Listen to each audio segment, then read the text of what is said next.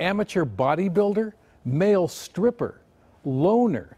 Those are just some of the words describing Cesar Sayoc.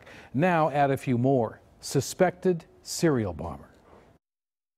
We have arrested Cesar Sayoc in connection with this investigation. Here's what we know about the man charged with sending at least 13 package bombs across the country. He's 56 years old, a resident of Florida, but was born in New York. He has an extensive criminal record that includes arrests for threatening to use a bomb, felony theft, drug possession, and fraud.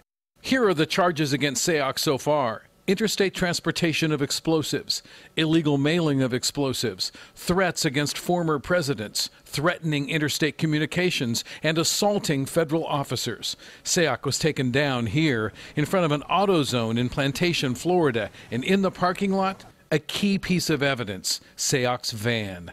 A closer look at the vehicle shows the windows covered with anti-Democrat and pro-Trump stickers.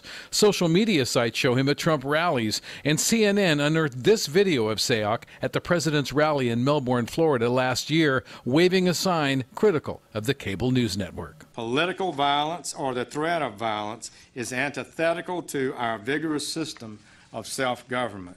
These terrorizing acts are despicable and have no place in our country. These were the targets of the 13 suspicious packages, including former presidents, an ex-presidential candidate, an ex-vice president, a senator, and the South LA congresswoman whose package apparently sparked a break in the case. They uncovered a latent fingerprint from one of the envelopes containing an IED that had been sent to Congresswoman Maxine Waters. That package was intercepted at a mail facility in Maryland, and now 2 more California targets may be added to the list.